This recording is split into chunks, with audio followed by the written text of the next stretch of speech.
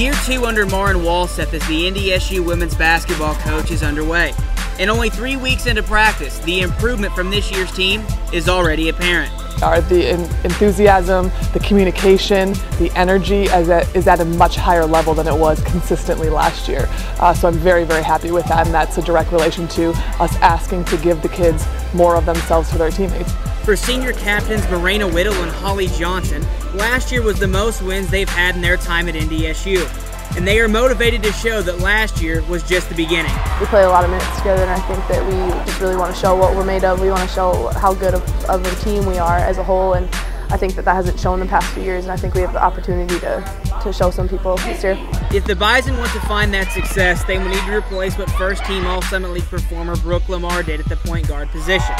The Bison believe they have the pieces in freshman guard Megan Gamble and Taylor Thunstead, who was voted to last year's Summit League all-newcomer team. Taylor is a point guard and has been a point guard, as has Megan. The beauty of the triangle offense is we don't need one person to only handle the ball.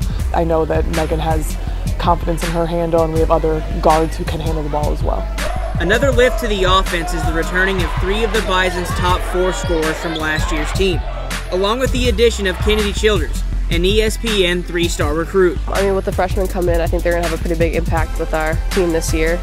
I mean, I think we'll be able to make up points. Her points, I'm not going to say easily, but I mean, it's going to happen. I know it will. The Bison also bring in junior college transfer Brianna Jones. The Indianapolis native stands in at 6'1" and has the athletic ability to be a big-time help on the defensive side of the ball. She's already blocked a few shots of our practice guys, and you know, that's not something that happened regularly last year. It really gives some of the perimeter players who are still learning or maybe a little less comfortable, it gives them a little bit more confidence to, I can make a mistake because there is somebody in the middle who can help me.